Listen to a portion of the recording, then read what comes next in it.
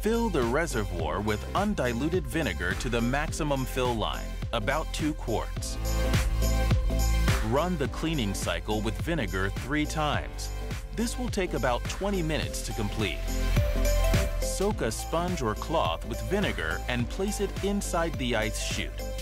Let the vinegar soak within the opal and on the ice chute for 18 hours. Allowing the vinegar to soak for an extended period of time will help dissolve any hard water deposits. This may need to be repeated several times to remove any buildup. After using the vinegar cloth or sponge, wipe the chute with clean water. Next, clean the sensors with vinegar. Then, wipe with clean water.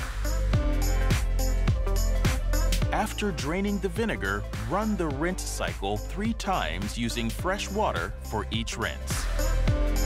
Remember to descale once a month, and more frequently if you live in an area with hard water.